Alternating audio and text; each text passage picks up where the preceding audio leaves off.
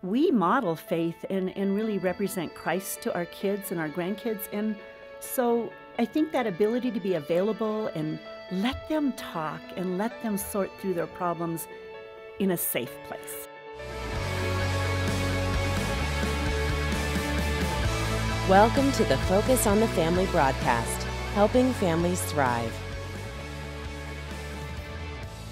Ellen, you've been here before with your Yes. daughter, Erin Yes. McPherson, an author, and the two of you were on the program. Glenn, it's good to get you here because they told a lot of stories about you.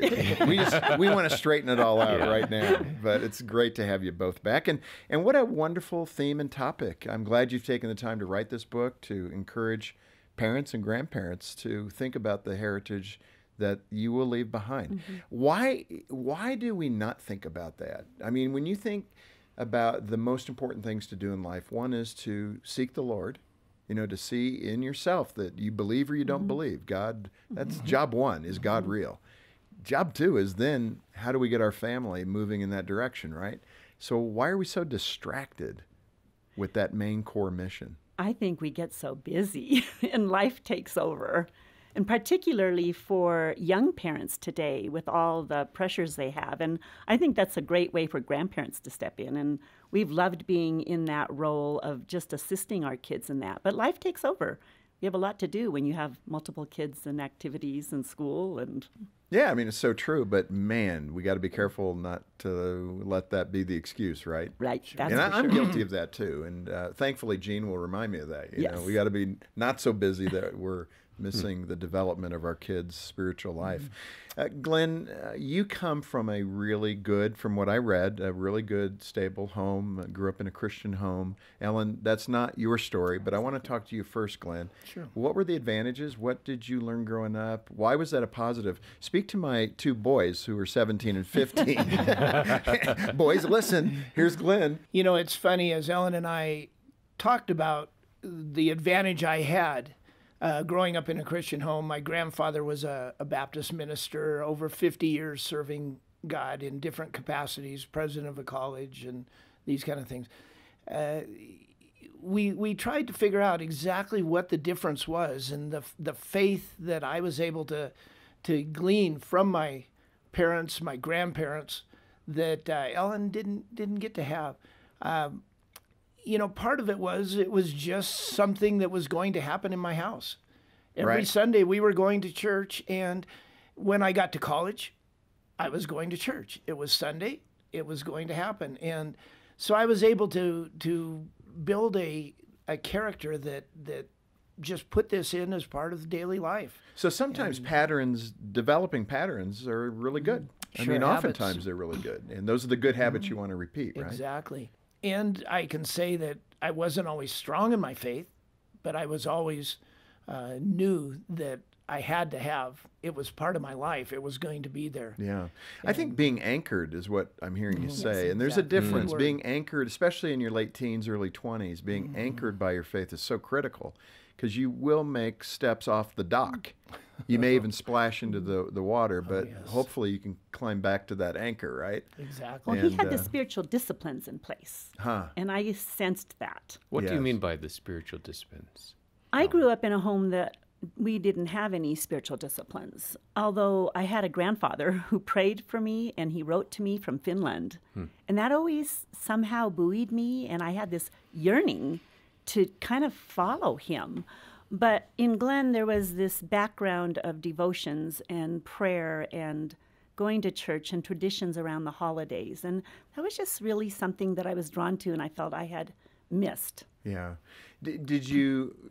How did you compensate for that? I mean, not growing up in a Christian home, yet where did the Lord lay that foundation for you? How did you arrive there to where you had an anchor for yourself? You know, it's really interesting. I've thought about that a lot, and I really think that God just grabbed a hold of me. I still remember, and I wrote this in the book, walking in a field and wondering about God and thinking about my grandfather and grandmother in Finland praying for me. And there was just this hold in my heart from little on that I wanted to somehow do family differently, and I wanted to have a spiritual heritage. So it was just kind of something God planted. I think the ideas for this book started even when I was a child. Now, coming together and getting married and coming from those kinds of backgrounds, did you have difficulty, or did you, because you yearned for it, Alan, the way you did, that Glen's heritage was easy to embrace, or did you have some conflict over it? I don't think we had conflict. My family had a lot of Christian traditions, things that we did at Easter, things that we did at Christmas, and Ellen embraced those wholeheartedly. She wanted traditions. We developed some of our own. And I think I had a passion. I didn't have it. So I think in many ways, and I think you would agree with me, I was the passion behind it because I yearned for something different for my kids than what I had. Building some of those traditions. Some people listening now don't know what that means, what that looks like. Jean, again, my wife, has been terrific at that, doing Advent calendar for the kids and for the foster kids that we've had. Very rarely are they familiar with an Advent calendar and opening up a little box every day and seeing some little token there that represents a spiritual truth. And that's been wonderful to see. What are some of the traditions, Glen, that your family did that you did in your child rearing? Well, we certainly did Advent. Yeah. And Sunday nights during the Christmas holidays were hour and a half of singing hymns and reading and that. One of the traditions we've loved is the birthday cake. We always had the gingerbread, star-shaped birthday cake on Christmas Eve. Man, I missed that one, and I'm not a guy to miss cake. So somehow I didn't connect that. That would have been a good tradition for the Dalys. Note to self, next Christmas.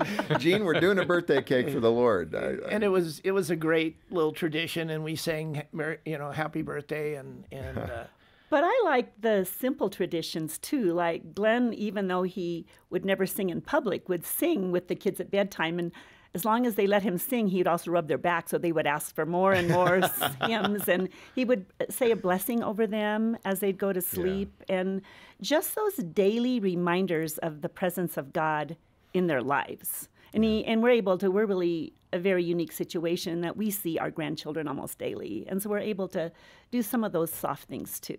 Yeah, and that's so important, building in those moments. Right. And that's a beautiful thing for fathers to do particularly. I did that when the kids were younger. I'm not as consistent with it now that they're later teens. Yeah, when they get to be 10, 12, they don't really want Dad to rub the back. Yeah, I'll rub your back as long as you let me sing does not work anymore. So I never tried it, but that would be a good thing. How do you connect with older children or grandchildren in your case? I mean, you have 11 grandchildren. So how do you connect with spiritual heritage issues or opportunities with those grandkids? I still spend a lot of time putting them to sleep at night, and because they're nearby. Our oldest is 12, so we haven't got the teenage years yet where things get a little more. We get to talk to them daily about spiritual things, and so that's pretty amazing. I coached my oldest grandson's soccer team, and so we got to talk. As we drove home every night after practice, got to talk about the gifts God's given him and where he is. One of the things I'd like to add to that is as the kids get older, and I'm thinking back to when our kids were older too, is being available to hear their struggles. And if you look in our book, it's going to talk about relationship being the venue by which we model faith and really represent Christ to our kids and our grandkids. And so I think that ability to be available and let them talk and let them sort through their problems in a safe place. Well, and this can be a great opportunity for grandparents. And, your relationship with your kids and your grandkids is great because, in part, you're close by. You live nearby. What advice do you have for the grandparent who may be thousands of miles away, for that 9-year-old grandchild or maybe the 18-year-old grandchild? How do you connect with a grandchild who's further away? I have a good friend who has grandchildren in those age groups, and what she does is weekly makes a point of either texting or messaging or emailing each grandchild. FaceTime. Yes, FaceTime, whatever. And she found one week they didn't always respond, particularly as they got older. And so one week she decided not to, and that's when she got the response, Grandma, why aren't you writing?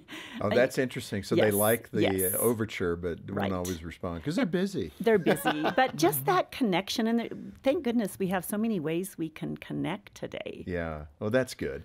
The other problem can be accessibility. Now, you guys are in a spot with the grandkids being so close. Yes. Does it ever become overwhelming? Like there's grandkids at home every day. never and, leave. You know, there's an assumption by your adult kids that, oh, they're there. They'll take the kids. You know, we have really good boundaries, but we have an open door policy too, and we send them out if they're going to. But our kids are great that way. But we always laugh because what a blessing we have and what a difficulty we have.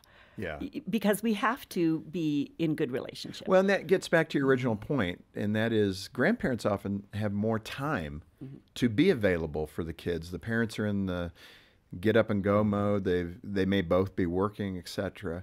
How do you manage that tension with your adult kids and the role of grandparenting? And do you have to have good boundaries in that case to make sure that you're disciplining the grandkids in a way that your adult kids want that done? And how do you negotiate all that?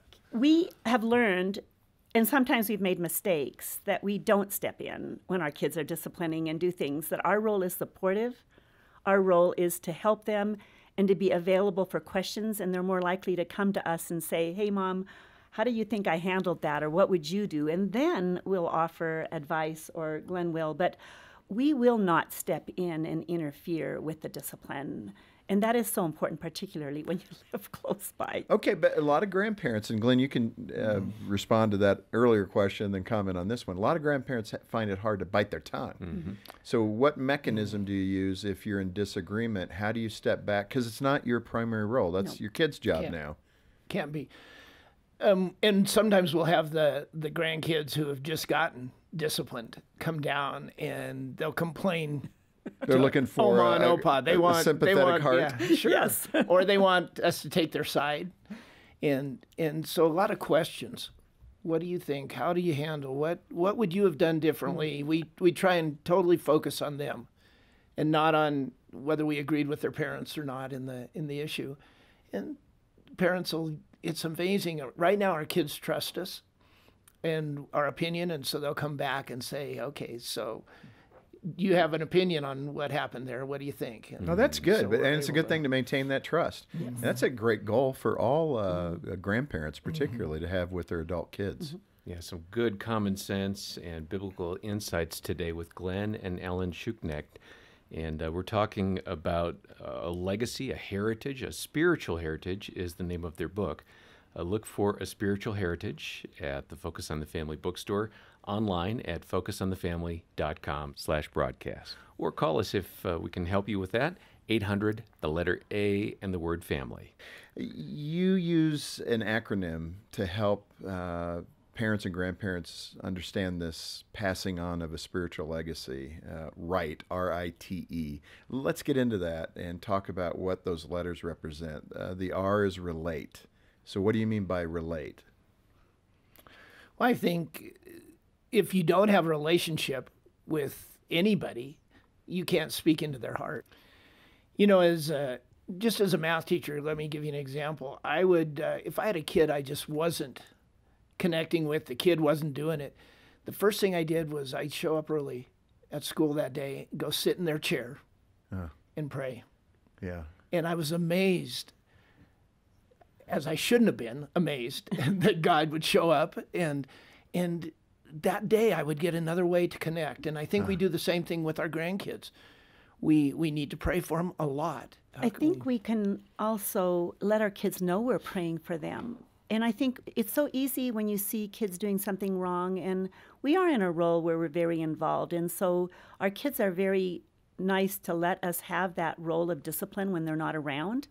But the first thing you need to do is to still let that child know that you're on their team. Right. That we understand them when we're there. That what they've done may make us sad, but one of the questions, Glen is really good at asking questions, is is that who you really want to be? Is what you did reflective of the person God is growing you into?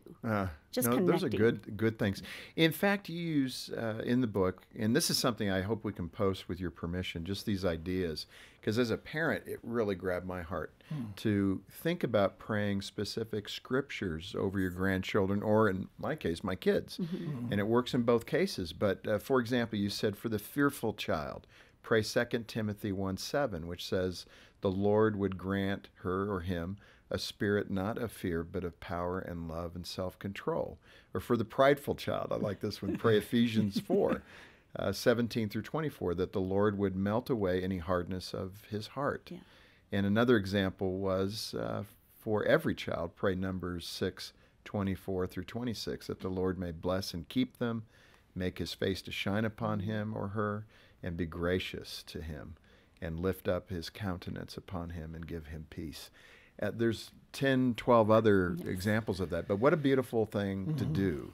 The Numbers is part of the blessing I prayed on my grandkids and my kids every night when I put them down. And, and then I add a little deal, may he teach you courage and show you how much he loves you. Yeah. And I just added like that onto there. So I like that so much. And doing that consistently. It may not be every night or every couple of nights, but consistently doing that. I like that. Okay, so the R of RITE is to relate with your grandkids or your kids. Next, inspire. Where's that go? So to me, that's such an important piece, because having that relationship in place, part of that is inspiring in them this idea of who they're going to be. And like with Joey, my grandson, when he is arguing or acting in a way that's not kind to his brothers and sisters, pointing out, God made you a compassionate person, Joey. God is growing you into a leader. Is what you're doing right now lining up to that? I really think that when we show that we believe in a grandchild or a child, that's necessary for them to even believe in themselves, that we have to hold out that hope.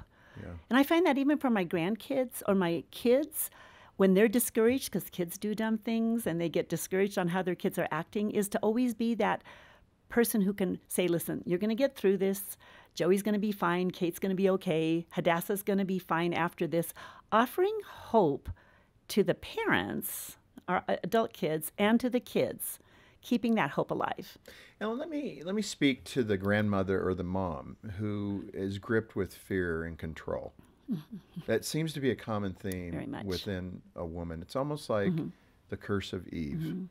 There's something there about fear and control when things are out of control, when moms or grandmoms don't know the direction a child is going. Fear takes hold, and then they can actually do some great damage in that relationship. What caution would you give us?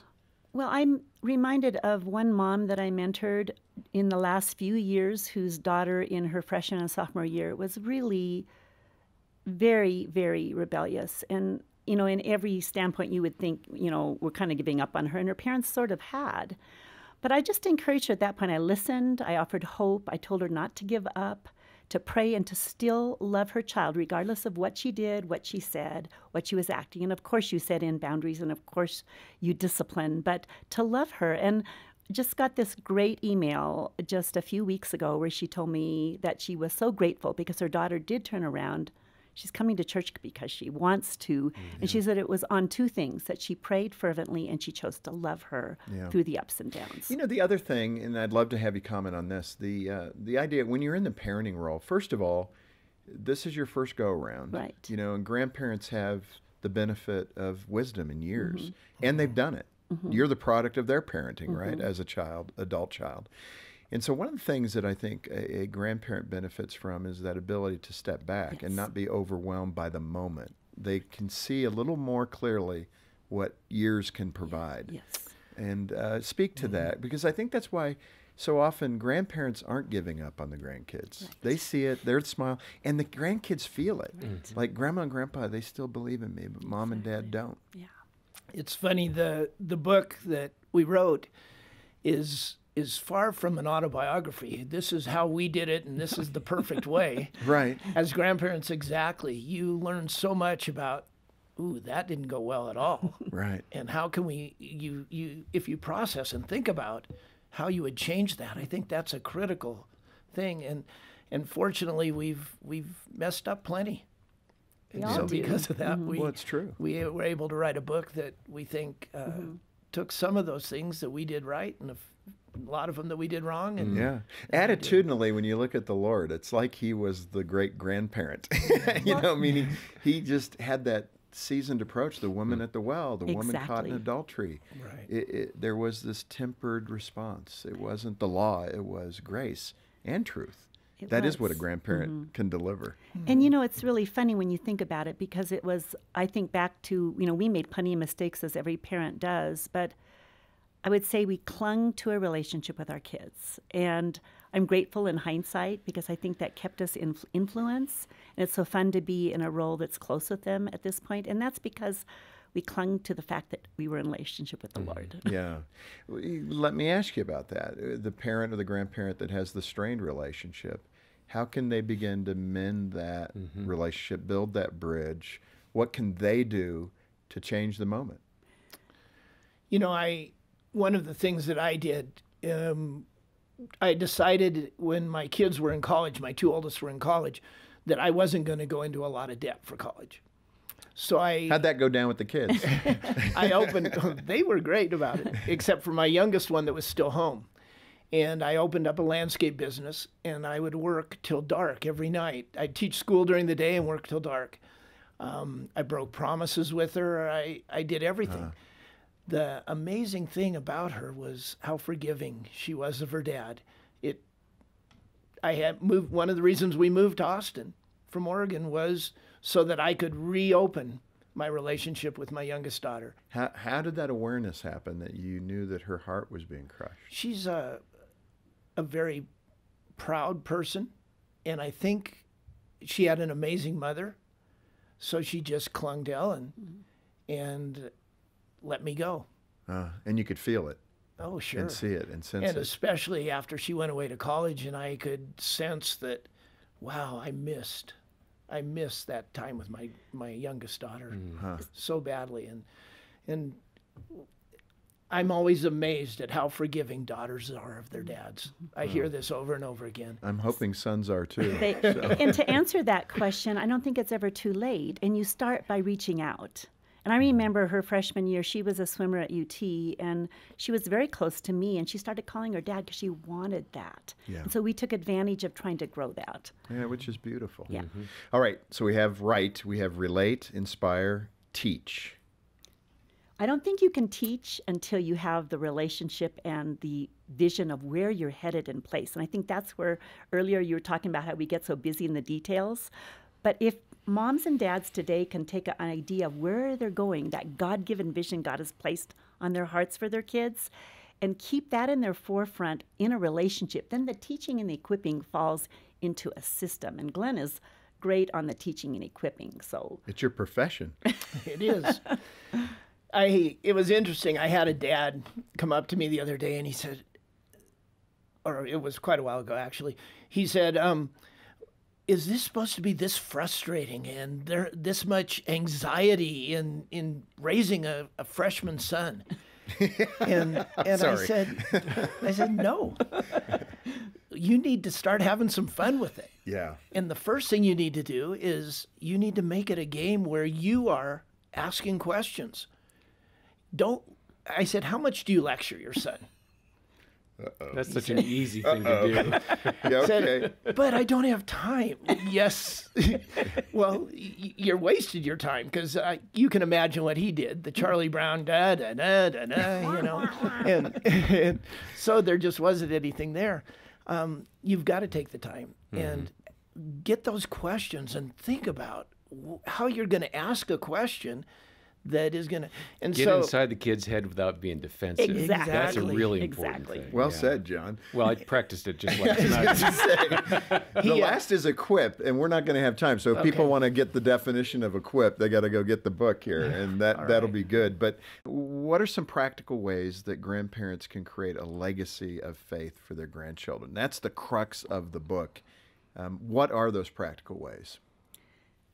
I would say it has to start again with relationship, and it has to be a person who believes. So you go back to this RITE, and then being involved with their lives. And to me, it's less about what you do, but when I think about my grandkids coming over and they're at our house a lot, I think, how can I model Christ to them? How can I be that safe person? What can I do today? What do they need? So I'm looking and thinking about where they are, watching for their looks, asking them questions, seeing what's going on. I think with Ellen, her knowing her grandpa clear over in Finland was praying for her constantly, and he would write her letters saying, I prayed for you today. We've got to pray for our grandkids, and we've got to know what to pray, how to pray, and that's where the relationship part of prayer comes in. That's so beautiful. We've got to know exactly what they're doing. How can I pray for that test? How can I pray for you to study hard for that test that's coming up? Yeah. You know, those are the things that we can get into. And I think, too, when my grandkids walk in our door and they know they can walk in, and we're fine with that, I want to be able to stop what I'm doing, look them in the face, and say, how are you? And let them know that they're valued. I think it's a great mission. It's the first mission, right, is your immediate family. So And you got to give them lots of sugar. No. we're going to get lots of criticism on that. I'm going to disagree with him right off the top. Yeah, there you have Facebook poll: grandparents, sugar or not? Every family's battle right here Yes. between Ellen and Glen. Yes. Hey, this has been great. Thank you so much for being with us. Hey, I'm John Fuller, and thanks for watching. Get more info about Focus over here and more from our guests over there, and be sure to subscribe to our channel as well.